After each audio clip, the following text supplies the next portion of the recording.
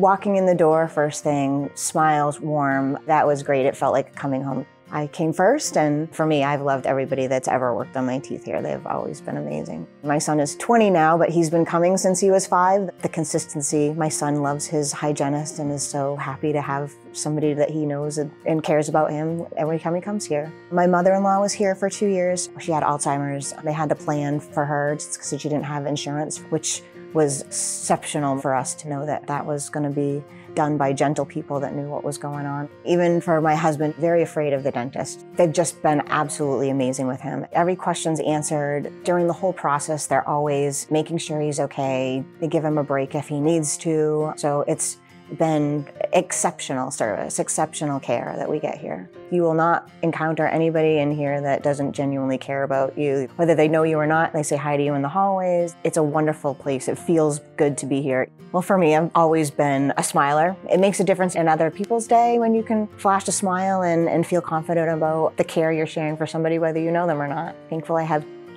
pretty teeth to do that.